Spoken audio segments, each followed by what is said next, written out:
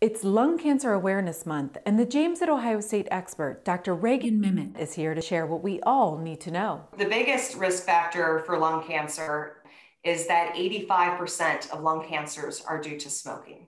The most frequently seen sign or symptom of lung cancer could be a persistent cough, or shortness of breath, or coughing up blood.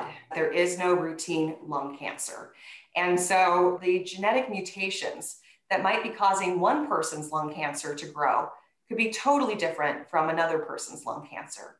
And so the best treatment might be one of those targeted therapies. For someone else, it might be immunotherapy. You can be very hopeful that there's going to be a lot of different options for how to treat your cancer. And at the James at Ohio State, you really become part of our family, and we care about you very much and that you get the very best treatment. To learn more, visit cancer.osu.edu/blog.